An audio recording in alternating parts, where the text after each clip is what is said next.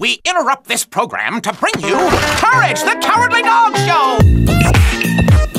Hey, I'm Toenyes. Thanks for joining me on this special edition of Popcraft themed Courage the Cowardly Dog. As amazing as this shirt is, what's even more amazing is custom fashion. I always say, if you're following along at home, for this you're going to need acrylic paint, fabric painting medium, your imagination, a little bit of fear, and of course your choice of blank clothing. That could be socks, a t-shirt, jeans, a denim jacket. So without further ado, let's get some fashion up in this paint.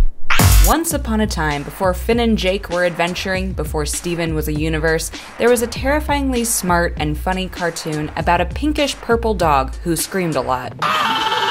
Known for its distressing imagery, terrifying villains, and interesting mix of animation styles, I think Courage the Cowardly Dog is a surrealist work of art disguised as a children's show way more than it is just an ordinary cartoon on network family television. I'm not sure they'd get away with airing anything like it anymore, although I would hope so. Because aside from the show being thrilling and creepy, it's packed with lessons about love, empathy, and having courage in spite of fear. Things not just kids need to learn, but that we all need to learn. For these reasons, I thought I would proudly wear that imagery on a jacket.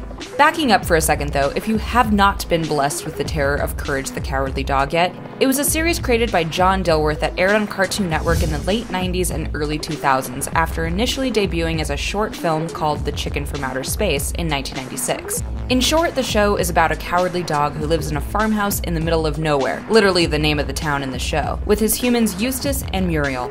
Muriel is an old, kind, naive Scottish woman who found Courage as a pup, and Eustace is her grumpy old husband who calls Courage stupid dog. Stupid dog! While one might predict farm life to be pretty peaceful, theirs is anything but. The trio are thrown into a variety of bizarre and horrific adventures, encountering anything from monsters, aliens, demons, mad scientists, zombie filmmakers, etc.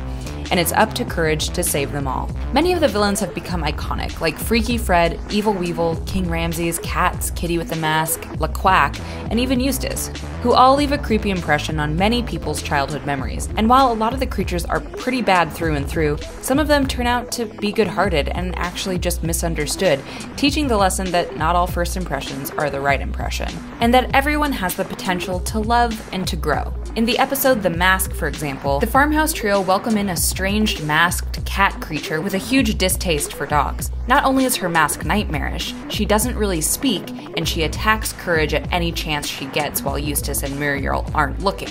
Seems pretty awful, and if you didn't finish the episode, you would probably hate this character a lot. But turns out this one is ultimately about a cat looking to help a bunny escape her abusive biker boyfriend Mad Dog, and is attacking Courage because she holds the prejudice that all dogs are bad. Courage ends up saving Bunny though, and helps the two friends reunite, ending on the conclusive note of Kitty telling Bunny that she was wrong, and that not all dogs are bad. That dog saved my life! He saved my life! I was wrong, Bunny. Not all dogs are bad.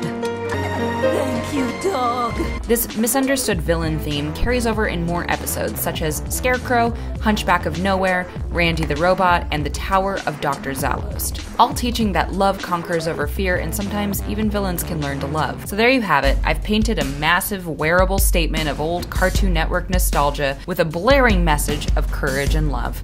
Thanks for watching this episode of Popcraft. What's your favorite episode of Courage the Cowardly Dog? Leave us a comment and tell us, and if you've made any fan art too, please share it with us. Follow Gammaray on YouTube, Facebook, Twitter, Twitch, and Instagram, and we'll see you later.